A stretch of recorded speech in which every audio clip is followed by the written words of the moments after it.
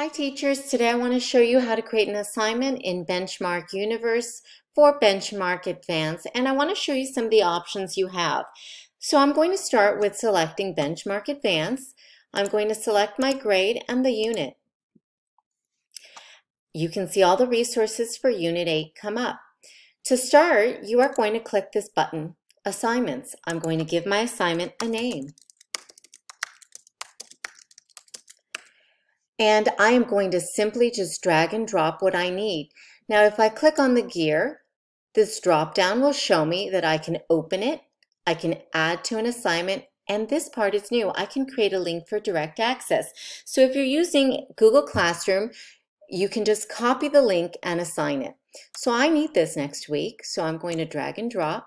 Now, the next thing that I'm going to need is the shared reading. Now this one is the big book. You don't want to assign that. And I'm going to go ahead and click on the gear to make sure that I can assign it. And here it says add to assignment. I can open it. I'm going to show you because this one is the collection of stories in the shared reading. So if you click this arrow down here, the first story is A Star Party.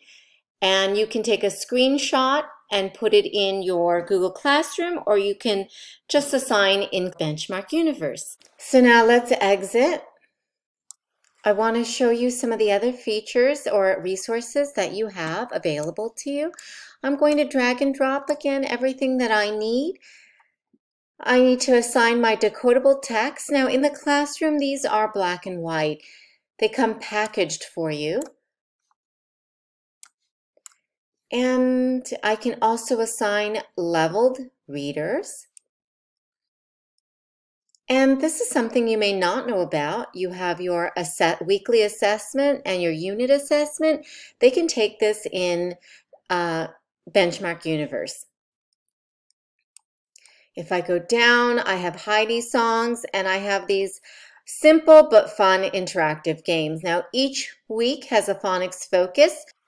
There is a sorting, a matching, and a balloon pop, and each week also has the high frequency word builder games.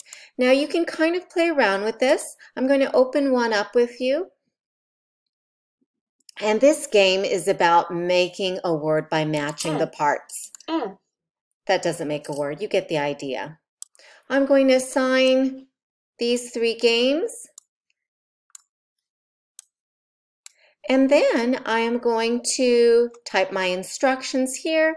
I'm going to select my students, and I'm not going to select this right now because there is personal information here.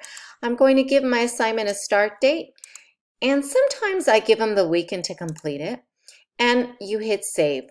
And that's all there is to it.